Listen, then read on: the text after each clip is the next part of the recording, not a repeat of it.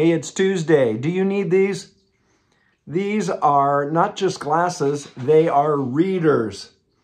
You put them on your face when you want to see something close up. And we look at things close up because of presbyopia. I love it. You may not be a Presbyterian, but you might have presbyopia, which means you have older eyes, and something about those lenses getting harder, and you have to hold things away. I think when you get past the age of 45, you can stop using candles on a birthday cake, and you can count your age by the number of these all around your home. Readers. Here's the point I'm getting at. I'm Andy Ross. I'm one of the pastors at Northminster Presbyterian Church in Tucson, Arizona. And yeah, I need readers. But when you use reader glasses, you're looking down and you're looking close up. Pause this morning. How much of your life is spent looking down? At a book, at a puzzle, at your phone. And how would your life change if you used more and more God-ers instead of readers?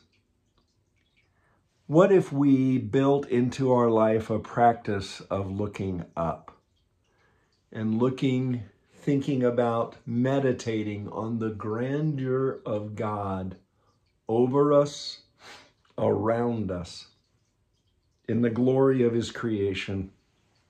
A God who is timeless, a God who is there for us.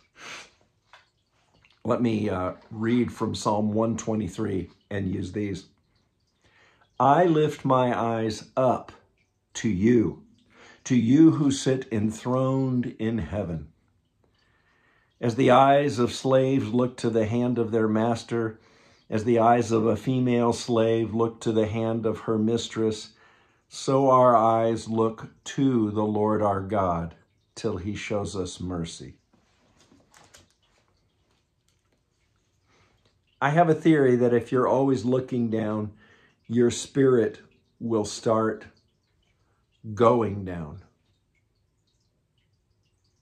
How can you today make a practice of looking up in the sky, looking at the amazing clouds of our Sonoran desert, looking to the mountains, reflecting in prayer how God is so much bigger than us. And it's in God's majestic presence we see that we will be okay.